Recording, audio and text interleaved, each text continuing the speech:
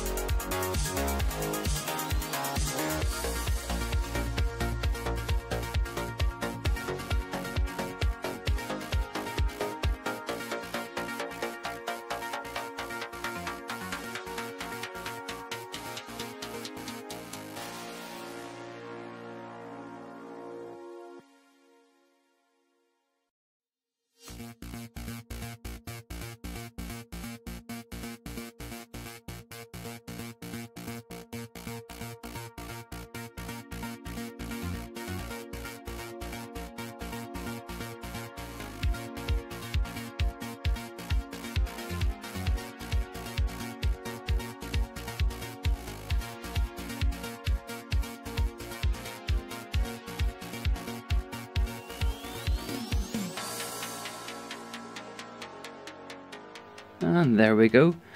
That's the front cover. I hope you've enjoyed this video. Don't forget to hit the like, subscribe, share, whatnot. And yeah, Venom was such a really cool character to do. You know, being in lockdown at the minute as well, it's always a real challenge to do something different.